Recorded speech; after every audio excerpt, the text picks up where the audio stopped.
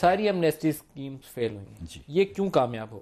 دیکھیے ایک تو یہ کہ ایک وجہ تھی ایمنسٹی اسکیم فیل ہونے کی کہ وہ جو ہم کنٹینیوس ایمنسٹی دے رہے تھے کہ آپ جب بھی ڈالر لے کے آئیں کوئی کوشچن آس نہیں ہوگا، تو ایک تو یہ اس وجہ سے وہ تبھی بھی ہے $1,00,000 بہت بڑی رقم نہیں، لیکن $1,00,000 مطلب انلیس کہ کوئی وہ ایان علی کی طرح $500,000 پرس میں ڈال کے لے جائے تو ندیم دیکھیں جو $500,000 $2,000 اپنی والدہ کو بھیج رہا ہے سعودی عرب میں، اسے بھیجنے میں اسے نہ اس کو روکیں، کوئی بالکل نہیں روکنا چاہ رہا ہوں، پریشان نہ کوئی کریں، بالکل پریشان نہیں کر رہا، بالکل غریب آدمی بالکل پریشان نہیں کر رہے ہیں. ٹھیک ہے، جو ایسے بزنسز ہیں جو یہاں پہ ٹیکس ایویڈ کرتے ہیں، اپنی جو بھی انکم ہے اس کو ایویڈ کرتے ہیں، وہ باہر بھیج دیتے ہیں اور ہنڈی یا حوالے کے تھرو واپس بلوا لیتے ہیں، 3% کو خرچہ آتا ہے، ان کو میں اس کے اوپر ہی قدم لگا رہا ہوں. وہ $1,00,000 کے اوپر ہی ہوتے ہیں، مطلب $1,00,000 تک نہیں ہوتے. وہ ایان علی والے کیس ہیں، وہ 43 پھیرے لگانے والے کیس ہیں. تو وہ ایک تو وہ ہے، اور دوسرا ہے کہ کیونکہ یہ باہر وہ ہو رہا ہے، گہرا تنگ ہو رہا ہے، تو ہم ان کو چانس دے رہے ہیں.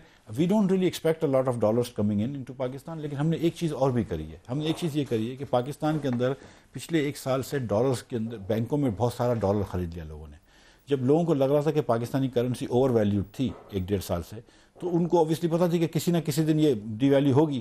تو جہاں پہ پاکستان میں 4.6 4.7 ملین ڈالرز ہوتے تھے، بلین ڈالرز ہوتے تھے بینک اکاؤنٹوں میں، وہاں پہ لوگوں نے کر لیے 6.2 بلین ڈالرز، اور گھروں میں بھی خرید کے رکھ لیے ہوں گے. تو ڈالرائزیشن ہو گئی تھی، کیونکہ پیپل نیو کہ کسی نہ کسی دن یہ جو ہے روپیہ ٹوٹے گا تو وہ ان کو فائدہ ہو جائے گا، جو انہوں نے ہو بھی گیا.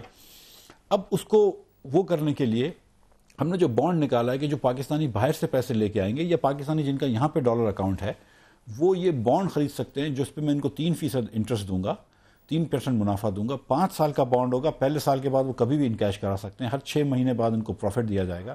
لیکن ان کو روپوں میں پروفٹ دیں گے، روپے میں انکیش کریں گے، لیکن اس ریٹ سے جس ریٹ کا ڈالر ہوگا اس دن. تو مثال کے طور پہ اگر 5 سال بعد اگر $500 کا بھی ڈالر ہے تو میں ان کو $500 کے حساب سے وہ پیسے ملیں گے. یہ آپ ڈالر بانڈز بیچیں گے پاکستانی مارکیٹ کے اندر؟ جی، پاکستان ان لوگوں کے لیے جو کہ باہر سے ہم کو ریپیٹریٹ کر رہے ہیں اپنے ڈالرز، ان کو اگر ان کو یہ آپشن ہے کہ یا تو اپنے ڈالر اسٹیٹ بینک میں تو روپے لے کے چلے جاؤ، یا اگر چاہو تو یہ ہم آپ کو ہیج کر دیں گے، 5 سال تک ڈالر کے سامنے ہیج کر دیں گے.